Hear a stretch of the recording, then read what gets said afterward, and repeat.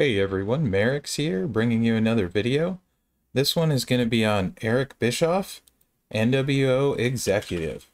So he is the weekend superstar for Feud, and he is a ruthless aggression striker. Let's take a look.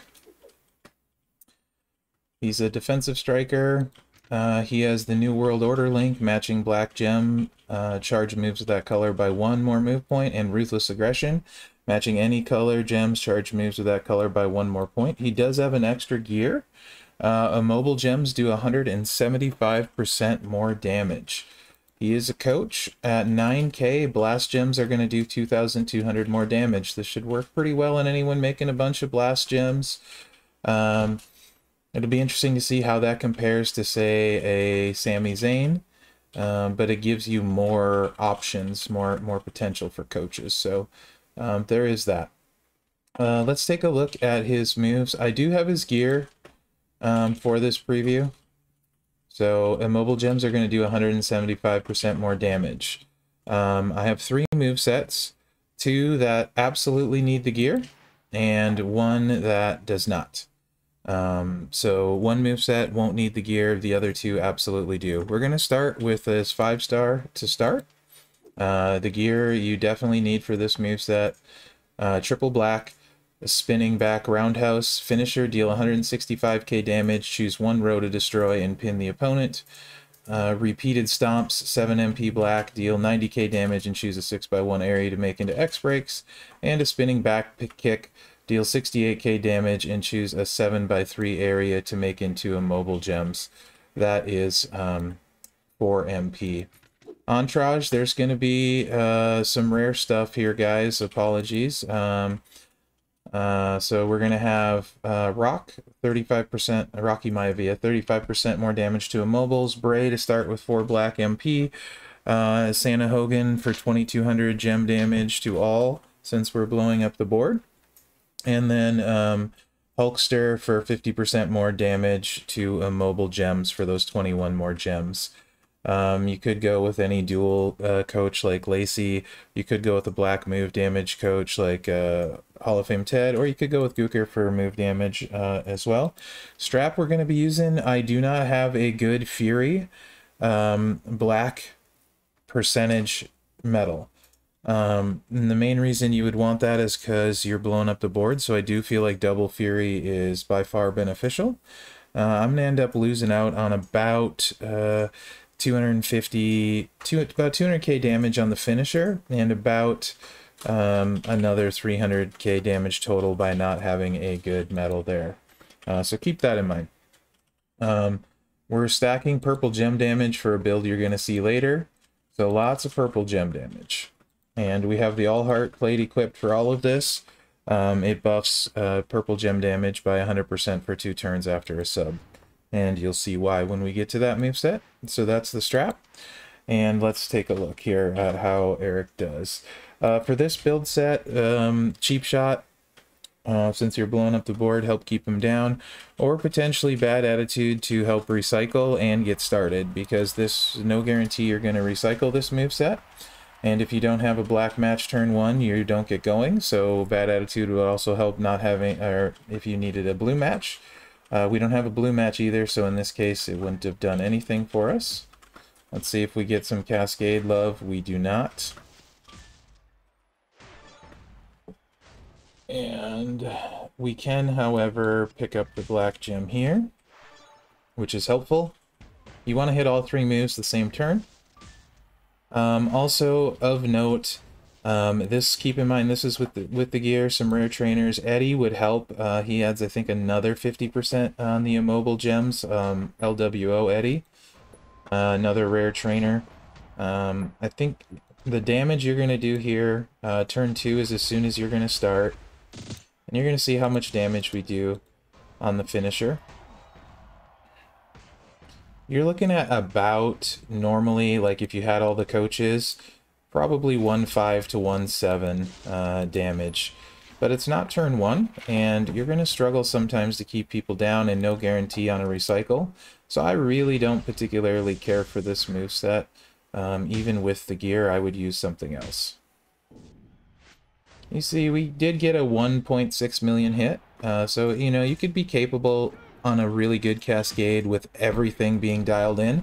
I think probably close to 2 mil on the finisher would be realistic if you had all of the bells and whistles and the proper metals and stuff. But you need the gear as well, and it doesn't recycle. So, there is that. Let's take a look at the moveset. If you get him, most of us are probably looking at running this. This is assuming you don't have the gear. And again, you keep in mind I don't have the right metal. I do think Double Fury for this moveset as well. We are going to switch in the purple move, the shoot kicks. It's a 8 MP, deal 89k damage, and choose 6 gems to make into black gems. And then we're going double purple MP trainers. So we can start turn 1. This will be turn 1 in feud. Oh, I do have tour perks, plus 2 MP and plus 1 on a match. But if you want to go turn 1 in feud, and this would have the finisher bonus available to it. He does have a big finisher, as you can see.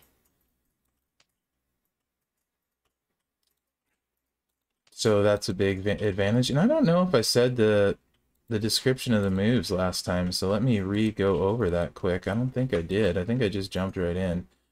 The finisher is 10 MP, deal 165k damage, and choose 1 row to destroy. Repeated stomps is deal 90k damage and choose a 6x1 to make into cross breaks, 10 and 7 MP respectively. And the spinning back kick we used was 68k damage and choose a 7x3 to make into a mobile gems for only 4 MP. So there's that. So hefty black move damage, so the metal will definitely make a big difference. This will be us normal people moves. Also, alternatively, a good line bonus of +2, and you could trade this out for like Asuka for a lot bigger finisher. But do keep in mind, we are blowing up the board, so you don't really want to give up that double fury for blowing up the board. And let's check the entourage out for this one. We're going to switch up a little bit and put Lacey in for dual gem damage. Purple and green. You could potentially use someone like an Almost for the 6 X breaks we're going to make. All around gem damage is good. I got the right... There we go. We're good.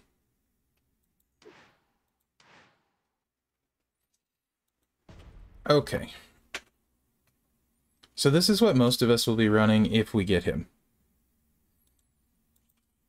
Unless we manage to get the gear too, which I'm not... at this point, I'm still not sure how the gear will be available. This will be turn 1 in feud. 2-3 matches and you're good to go. Recycling can be a concern, so Eternal Positivity, I think, is the way to go.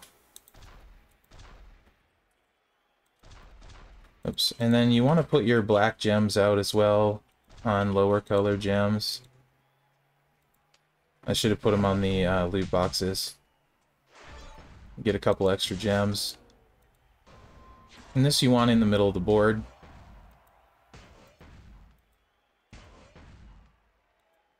And that's good. Now we're going to hit the finisher. I think you could probably do upwards of, with the right metals and stuff on this finisher, probably 1.2 mil-ish.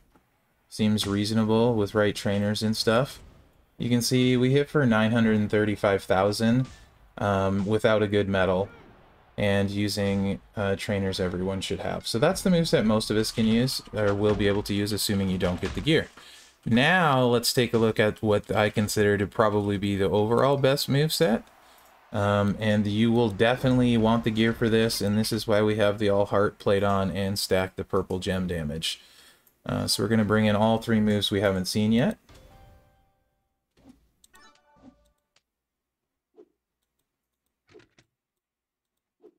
Roundhouse kick. Bottom rope choke. And the multiple back kicks. So roundhouse kick, 9 MP yellow move. Deal 106k damage and force your opponent to skip their turn for 2 turns. Bottom rope choke, 8 MP purple, sub, choose 6 gems to make into yellow sub gems and do 21k for 4 turns, remaining turn into immobiles, and multiple back kicks, 5 MP yellow juggernaut gem, deal 59k damage and choose a 1/6 area to make into 2-turn juggernaut gems. That will modify a 1/6 random area into immobile gems on every countdown turn and make 6 immobile gems into purple gems at the end of the countdown. Basically, you get immobile gems on the board, and then you flood the board with purple gems. This is to take advantage of the gear. And if you're wondering why he doesn't have a move that takes advantage of immobile gems, it's because it relies on board destruction along with the gear to up the damage. So, of course, we're flooding purples, which is why the all heart plate is on there. After the sub, we're going to get a bunch of purple gems out. So it makes sense. Lacey, because she's 20% gem damage, we're going to go with her. And then back to Hogan, again, rare trainer. If you're getting with the gear, you probably have a lot more of the rare trainer. So Hogan's going to go on here for 50% immobile gem, since most of the board's immobile. That's going to give us a nice boost. Also, you could run this with Kofi and Beth and start with the stun in the jug turn 1. I feel like the sub is the better play, drains your opponent, and then you get the stun after the drain. So unless they get a wild card or have a 1 MP move, you're not going to take damage. And 2 MP trainers again to start turn 1 in feud. So because of the yellow choose sub, we can load our yellow moves. 2-3 matches would be more than enough. I'm just going to get some extra gem damage by making some row breaks, since he is a striker. Extra 250k damage there. And we've drained old Ivar, and our stun is loaded, and our juggernaut gem. After hitting that all heart plate, we're at 18k on each purple gem.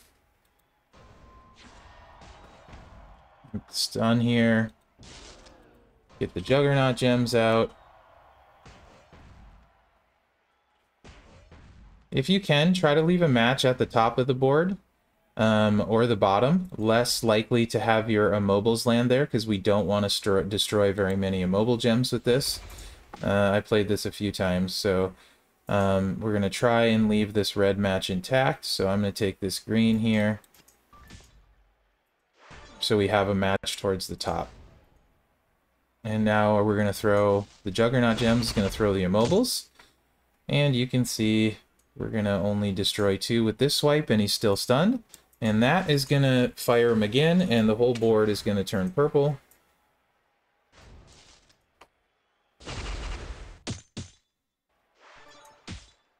Little cascade. And we're going to do 1.5 million damage, and the sub is reloaded to do it all over again. So, of course, we'll do the choose, reload the stun, and the juggernaut gem. Very control, very safe, very low chance of losing. Stay away from 1 MP guys, and it should do quite well in feud. So if you get the gear, that's the build set I would recommend. If you don't, the one before this. He's pretty straightforward. So let me know what you guys think in the comments. I hope you found this preview helpful. It's another solid Ruthless Aggression card. That era is really starting to fill out. So I hope you guys enjoyed it. Thanks for watching. Remember to like, subscribe, and share, as that really helps me out. And good luck out there, guys.